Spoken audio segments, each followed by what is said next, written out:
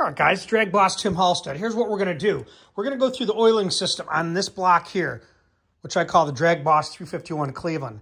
But on a stock Cleveland block, you can see the oil pump bolts here, and the oil sucked up from the sump or the pan, and then comes out this area here. You can see how I kind of rounded this out at one time. And then it's coming back down and pushed, you'll see inside through the filter before it goes to the rest of the engine. Now, in this case, look at this. So it's the same thing. You can tell, you get one of these blocks, you're going to do some massaging. I can tell you that's for sure, especially when you look through and see what I saw through the oil galleys. But here's this coming through here. I found a wire tie seems to work good, so you can see the pathway here until I get the scope out. So the oil's coming down through here. You can see that hole right there. Now that oil's going to come back here to the 585, which is this right here. And we're going to look in there and see the scope, and we're going to follow it from there. So the oil's coming through here into the filter, back through here, into the main galley right here. And I call it 585 because it was 585 thousandths on the factory Ford. Now here's what you'll see here. It's upside down, but I think you're going to get the picture. But you can see here, there's a galley here, here, and here. So two of them are lifter bores. This one here and this one here. You can see there, you can see the lifter bores right there, and that's what feeds that. Let's go inside. So now we're going to look down into the 585. Like I said, the oiling system's pretty much the same, except for there's a crossover in the back, and this block here feeds the mains first before the right-sided lifter galley. Now, when you come in here, that's coming from where the oil filter is coming in. That's where it discharges into here. And you can see all these little sharp edges. I'd think about doing a burring in there and cleaning everything up because it's definitely going to need it. Now, as you proceed back through, what we're going to see, and you can see it moving there, you're coming across the block now. The first thing that you're going to hit is going to be the cam feed. Now, the oil's going to go into this first main journal right here. And that feeds the cam. You can't see it yet, but that's what's feeding the cam right there. Now the other hole, right here in the back, that's the large hole in the first main that's like 5/16. You really don't need that on this block either. And you can see it there. But see how sharp all the edges are? And you'll see some that are even worse. I don't know if you're going to get in there and clean them up, but where there's a will, there's a way, and I think you could. And then now, if you see that red tie, I'm telling you, these zip ties work great for that. That's where it's going to feed up towards the mains. That's going to be the lower galley on the front of the block. And you can see it coming down through there. So it's going to feed that area there. And then what we're going to do, now we're going to go to that main galley.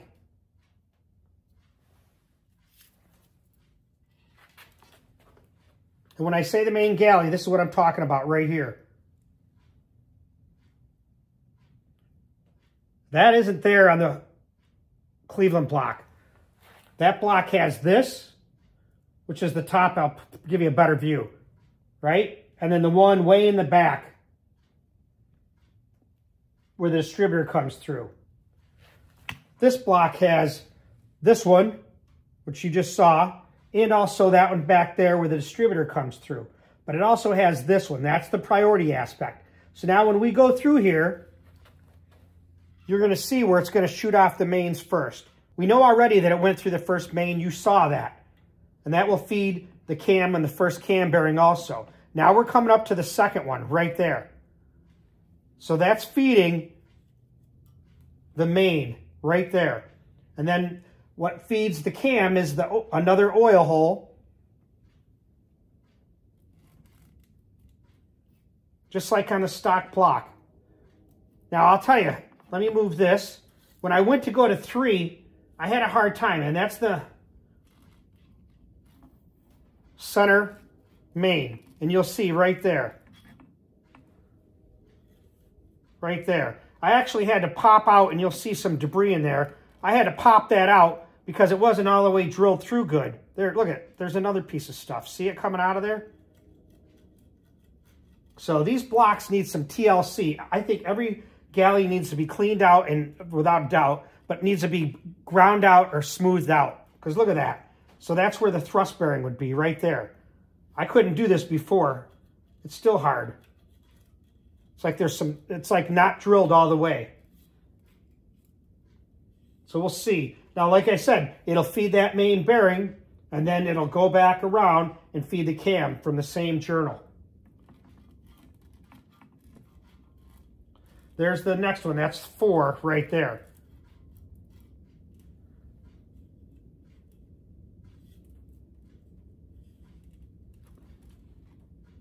We'll get through that stuff. And there's the 5th main bearing right there. And that's some of the stuff that I had pushed out before. Look at that. Now, when it goes and feeds that main, it goes around and feeds the cam bearing. They all feed the same, just like on the stock Cleveland. And if you keep going in the back, I'm going to push that right out on the floor. Good, we can look at it. I'll pull it back. There. You see that? Now, one of them is the main, which is coming from here. I'll show you the tip of it, and you get an idea of what we're talking about. So there's where it's going. Now it's coming and feeding the main. Now, the oil keeps going, right, and goes up this way. And that's where it's going to cross over in the top of the block to feed the other side, the left side lifter bore. You'll see how all that works. So you get that picture. We'll come back out. A little surface rust in there. Now here's the right side lifter bore here. We'll just kind of go through it. It's not much that you're going to see out of it other than a galley with some where the lifters come through. And one of these I had a hard time getting through. It wasn't straight. It might even be that side. Yeah, right there. I had to actually, like, there it is. I had to move the lens, bend it a little bit because it's not exactly straight. But that's, you can see each one of these coming off, that's where the lifter bore comes through.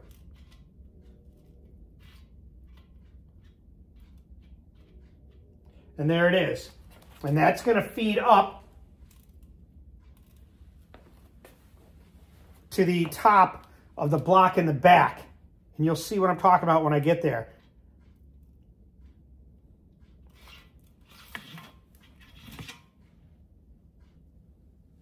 Now here's by the cam. We'll look at this. This is the cam one, right?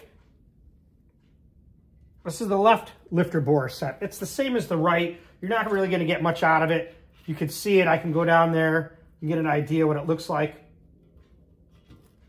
But every one of these blocks needs to be massaged, cleaned up. I'm not going to waste time trying to feed it there. Oh, there it is.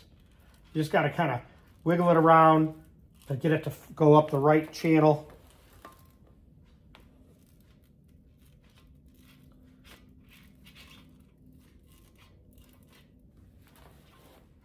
Now we're coming on this side, right? This is the left side of the lifter galley, and you can see there where it goes up to the top, and you'll see what I'm talking about.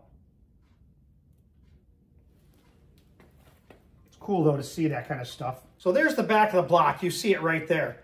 If you look down there, right that right there, that is the one that's coming from the main galley. So this has got 2 ports in it. You see them right there. The one on this side right here, that feeds this.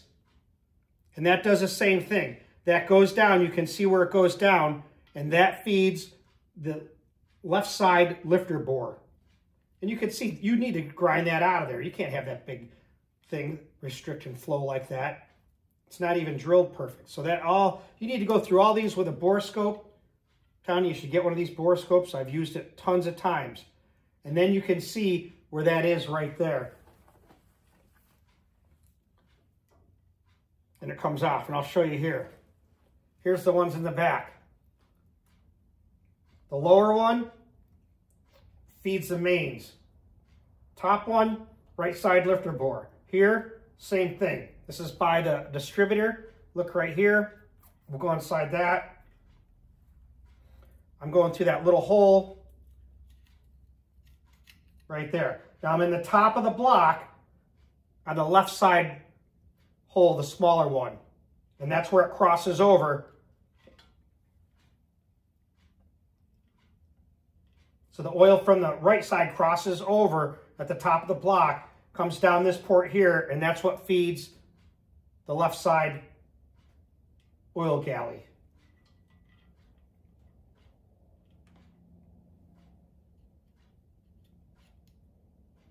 And that's how it works.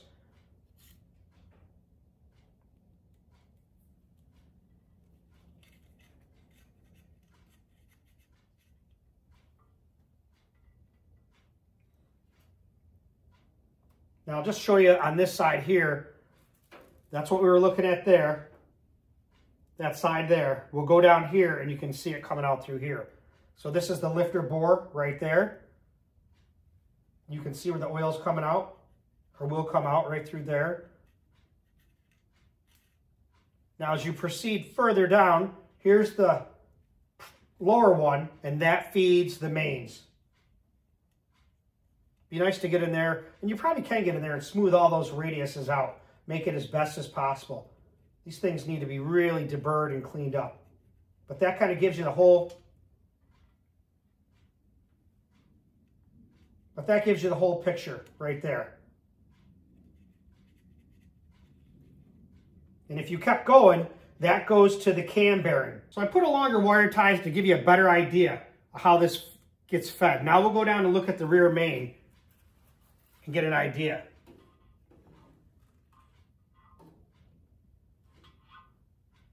There it is right there. So that's the rear main right there getting fed. And that's how they work. So the oil from the main galley is feeding right there. And then that other one, which I don't have the other wire tie, but I can push this one through. So that's the main.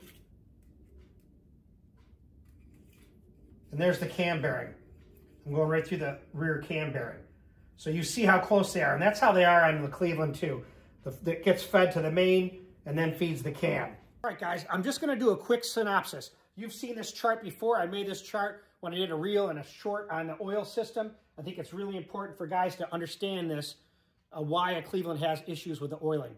So this is a stock system.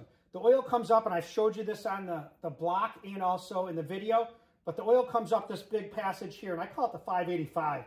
And that's the one that comes in the side of the block. Comes over here, goes up, feeds the main here and the cam here. It keeps going. Another one comes in and feeds the main again and goes all the way up and feeds the right side of the lifter bore. That bank first, that lifter bore galley. That's why we can plug off the big 5/16 hole down here. We don't need all this oil going to the main. It needs one source and that's it. Comes in here, it can oil the main and go to the cam. This can be plugged off because it's continuing to go this way to the right side. In the priority oiling system, just pretend that this isn't the lifter bores in here.